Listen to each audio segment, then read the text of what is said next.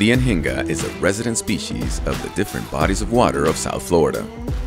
It is a fairly common inhabitant of freshwater channels, marshes, lagoons, and wooded streams.